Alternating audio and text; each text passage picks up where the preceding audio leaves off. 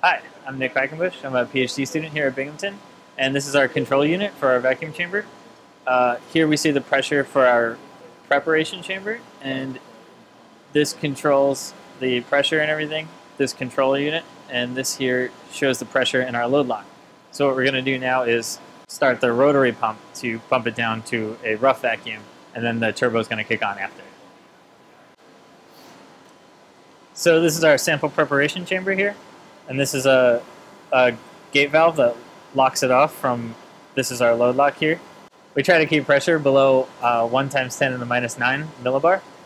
And we have a bunch of different things on this. Here's our mass spectrometer. Here's our Kelvin probe down here.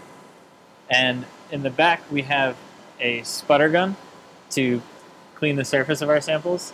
And that whole thing is our transfer arm that goes inside and moves our sample around. And that could also do heating. Hello, my name is Sean Salas and I work with Dr. Lewis Piper. I'm a PhD student in the material science program.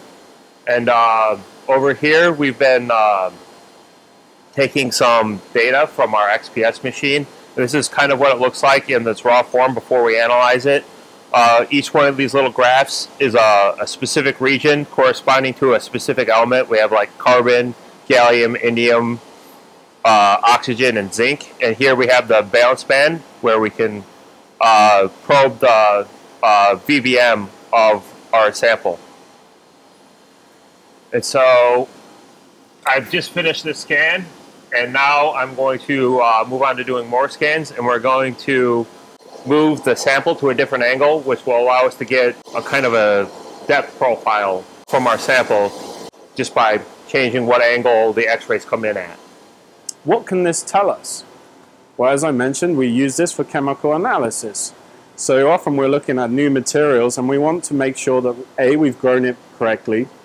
2, we're interested in how we can relate the changes in composition with performance in the device. So that may depend on how much conductivity the material has.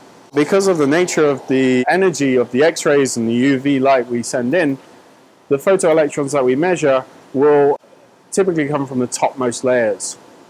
And as a result, our composition we get is from near the surface, and that can be very different to the bulk. And the surface plays an important role in devices.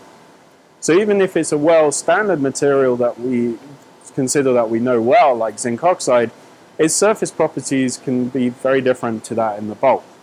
So this is a powerful tool for this.